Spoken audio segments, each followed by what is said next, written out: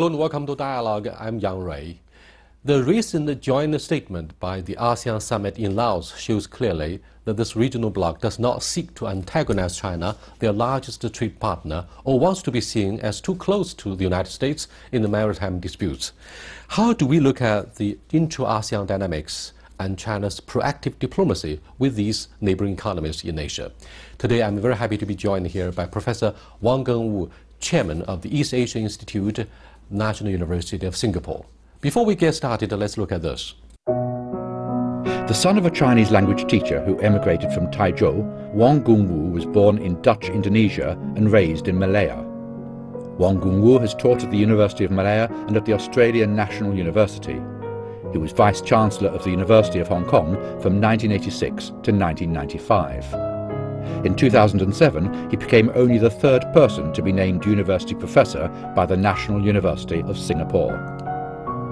Professor Wang has been recognized internationally as one of the world's leading historians on China and Southeast Asia. Perhaps more than anyone else, he has highlighted the complex dilemmas facing overseas Chinese living abroad and their interactions with China. Professor Wang affirms, if you don't have a sense of the past, your future will be diminished. Knowing where you come from, where your roots are, and all those great and terrible things that happened in the past strengthens your identity. Welcome to Dialogue, Professor Wang. Are there any concrete results coming out of the just concluded ASEAN summit meetings in Laos? ASEAN countries worked very hard to avoid any trouble with the powers. And they came to an agreement among themselves which suggests that the ASEAN leaders have learned to appreciate how important it is to speak with one voice. This is a very hard lesson. They've been observing lately how easy it is for ASEAN countries to be divided, and they're working extremely hard to prevent that from happening. So that is their number one objective, is to put up a common face, a united face for the world to see. And I think from that point of view, they're quite successful. And in order to do that, they had to agree to certain things, to avoid certain subjects, to avoid certain things from being mentioned, but to find other ways of expressing, nevertheless, their strong feelings about the need to take peaceful methods, to avoid any kind of conflict, to avoid unnecessary disputes and so on. So they were also very clear about that, but they avoided the specific mention of the July 12th decision. So I think I would give credit very much to the 10 ASEAN leaders and their staff for trying to work out a way to avoid making waves in that meeting. Yes, of course, the spirit of seeking consensus does deserve credit, but won't you give credit to President Duterte, the newly elected president of the Philippines, who has become a most unpredictable political force in shaping the future of the South China Sea, and his use of SOB for President Obama did cause a lot of media coverage. Well, I don't know whether to give him credit or not, because certainly he was an unexpected development in the ASEAN situation. I think his differences... The point of my question, Professor Wang, is that do you think his campaign success has successfully helped defuse the crisis and diluted the tensions surrounding the South China Sea, despite the July 12th ruling from The Hague? I think there's something in that. I would agree that the fact that he came along and said different things from his predecessor made the situation a little easier, took the sting out of the decisions. But I think in the end, the fact is that the Philippines also have been very uneasy about how far to go. They won their point. To them, they won their point. And now what I think they really need is to restore their relations with China, which to the Philippines, I think is still very, very important. They don't want to actually be entirely dependent on one side and not the other. So there are at least three goals in their view. ASEAN unity is important. Good relations with China should be restored as soon as possible, if possible. And the United States not to be seen to be too close, even though deep down they are very dependent on the United States, but not to appear too close to make it very uncomfortable for them in the neighborhood. So I think these are three objectives, and I think Duterte did capture that, and by expressing it in the way he did, very colorfully, he has enabled the region to actually turn away from some of the most tricky issues and concentrate on what next, how best to build on the present situation and enable the relationships with China, particularly with China, to improve and still stay with one voice. That's the hardest part. And so I must say, from outside, people may not be aware how difficult that is, but I think that is a great achievement, to stick to that position of requiring unity in the region is, to me, extremely positive. If that can be continued, everybody will benefit from that.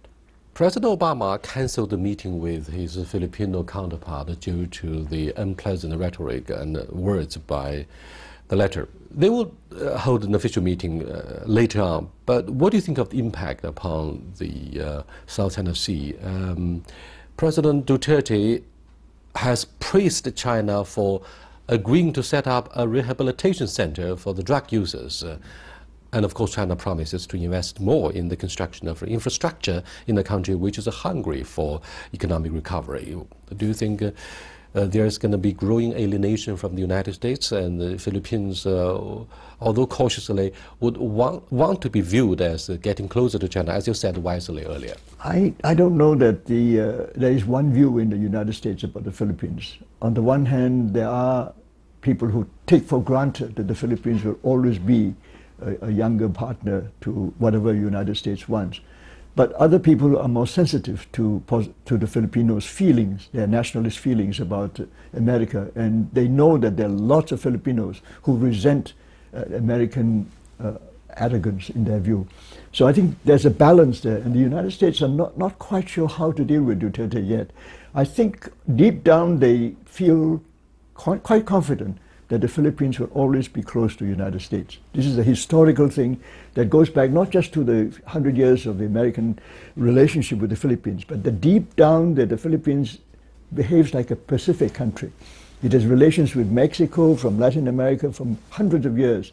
The whole society is built on a relationship with the West, which goes back quite deep. And I think that would give them always the motive to stay close to the West. So the Americans are realizing, they realize that. So I think they can be sure that the ordinary Filipino doesn't want to break with the United States.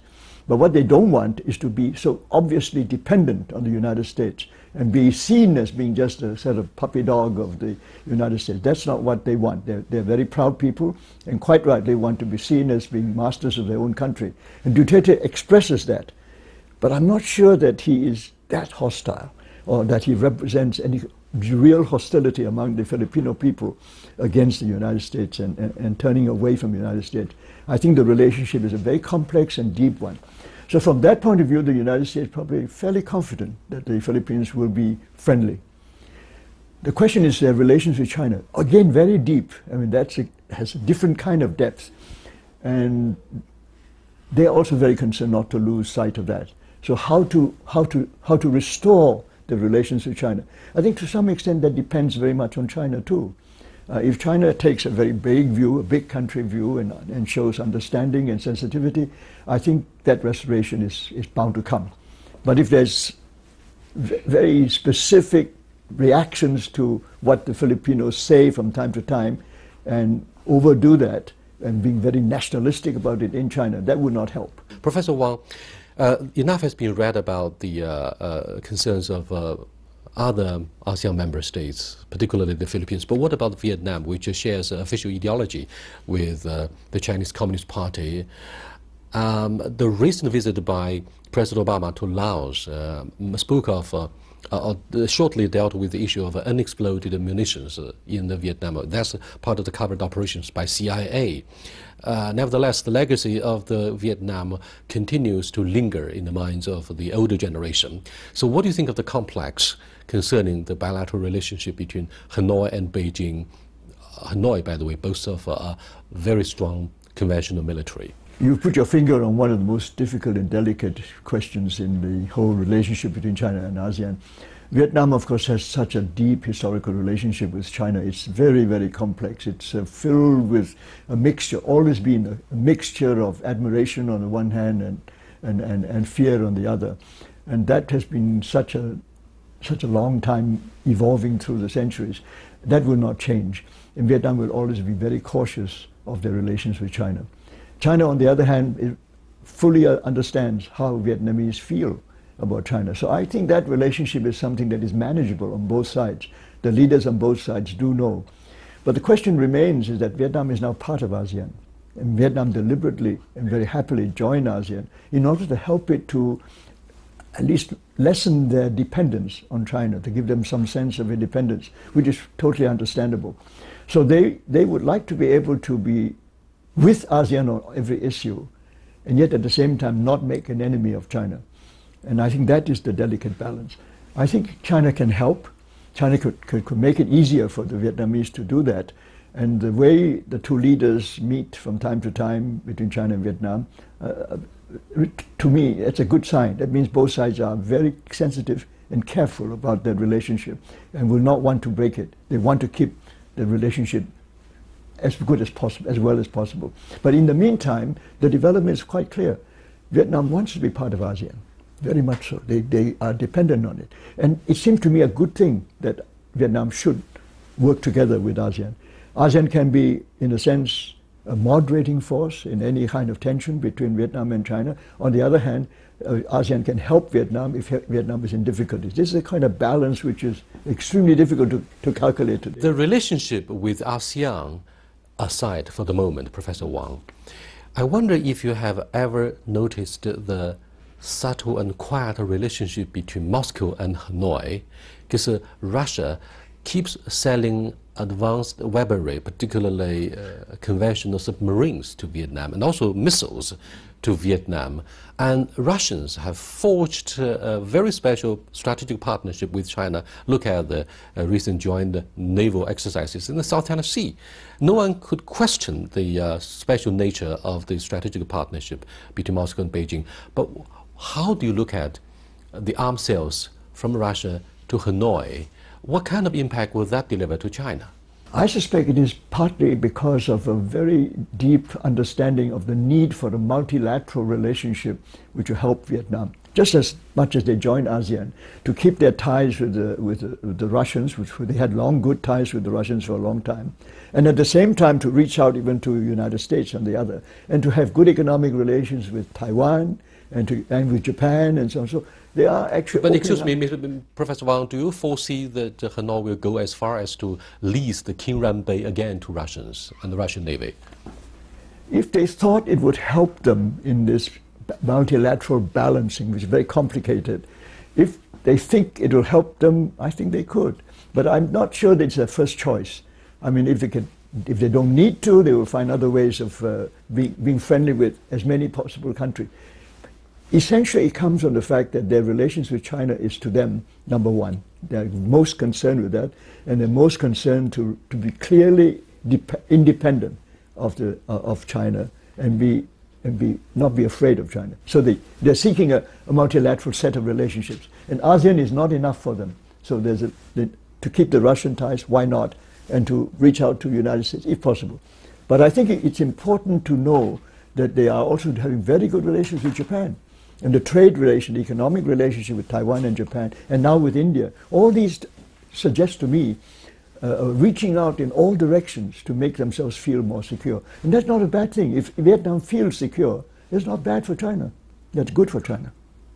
Prime Minister Hun Sen was helped by the Vietnamese and went back to Phnom Penh during the Cold War. However, a quarrel broke out between Prime Minister Hun Sen and some of the die-hard nationalists in Vietnam about the South China Sea. Obviously, traditionally, Hun Sen was viewed as a close ally of Hanoi because of history. However, he said, I should not be viewed as a puppet of Hanoi, and I have my own independent choice to serve my own national interests regarding the South China Sea. What do you think of the staunch support that Phnom Penh provided Beijing? And that's, of course, very helpful in reversing the very negative trend that might have taken place in shaping a decision. And that will be reflected in the joint statement at the end of the ASEAN meeting that China must be held responsible, so on and so forth. That's predictable. But Cambodia didn't do that. Instead, it showed its strong support, not to mention the South China Sea and particularly the July 12th ruling as a chairman of the ASEAN, rotating chairman of the ASEAN meeting. I don't know how Hun Sen thinks about these matters. I'm more inclined to think of the Cambodian position in a longer historical perspective. And if you put that in perspective, you can see that for the Cambodians, their survival has always been a problem. Faced with the southward moving Vietnamese over the last few hundred years, and with tremendous pressure from the Thais on the other side for, again, hundreds of years against the Khmer Empire in the past. So the survival of Cambodia in the middle of two very powerful neighbors over hundreds of years have given the Cambodians a sense of how precarious their state is. They have now, for the last few decades, felt the friendship of China and the way China has been interested in Cambodia's future, the way China has invested in it, the way China has made all kinds of assurances.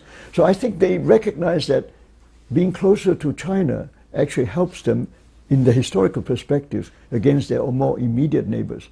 Now you can see how complicated all this is for ASEAN. They're all within ASEAN now. And yet internally within ASEAN, there are many Sisyphus patterns there, which are deep down in history. So all that also has to be overcome. So you can see why all these things are happening at the same time. So Cambodia cannot afford to be completely left alone in ASEAN with just the Vietnamese and the Thais on the other side without having, like, to have some other linkage.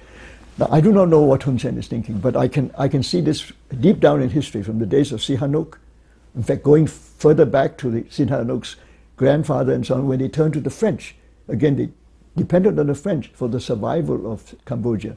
And I think all through that time, the Khmer Rouge down to Hun Sen, they all deep down also understood that their country's position is not secure. And they need something else to make sure that they will not fall victim to being just either having to listen to Hanoi or to Bangkok or to other powers. There's always a hard decision to be made for leaders of small countries when they are wedged between major powers. You're watching Dialogue with Professor Wang Gengwu, chairman of the East Asian Institute of the National University of Singapore. We'll be back in a short while. Please stay with us. Welcome back, Professor Wang. What do you think of the importance of sub-regional integration and cooperation along the Mekong River? Because China is in control of the water resources along the upper reaches of this very important river that should be the lifeline for many of the economies on our periphery in Southeast Asia. Do you think this should be leveraged to strengthen our economic bond with some of the minor economies in ASEAN? I think that's a very good question. I think this has been going on now for several decades, and I think all the signs are reasonably good. I mean, people have been extremely rational about the needs of the Mekong, and most of the decisions made have been very positive, trying to make something of it so that the people who live along the rivers will actually benefit in the long run. And that provides a means of cooperation between many, many countries. So within ASEAN, with China, and with other countries that are invested in the Mekong project. In the long run, I think that's a good sign. It also shows that we're not talking about strict boundaries between regions and between countries. That's not a good way of approaching it, even though that is reality. That everything that can help to cross boundaries and bring about exchanges of both information and understanding between countries across boundaries is a very good thing. The Mekong project is an example of how that can work. I think it has a good record. It's not a great success, but it has enabled so many countries to keep talking to each other about mutual benefits. I think in the long run, this is a good thing, to keep the channels open, to keep people collaborating on humanitarian, environmental projects, which actually benefit people, and the world can see that it's actually benefiting people around it. But of course, that's not yet certain. One emerging dynamic country in ASEAN is Myanmar. What do you think of, first of all, the dynamics of democratization in this country in its relationship with the leadership of Aung San Suu Kyi, whose enormous efforts to maintain proper ties with the military, and those who supported her to return to this power center stage? So, on the other hand, there's the imminent issue of national reconciliation. Without the help of China, that will be very difficult to facilitate this process. First of all, do you think the process of democratization is very successful, or do you think that has been seriously compromised by the power arrangements subtly between the military and the civilian? I think it is fascinating to see how the leaders in Myanmar came to a compromise to reach what they've got today. It suggests to me that people are rational, and people are looking at the national interests of Burma.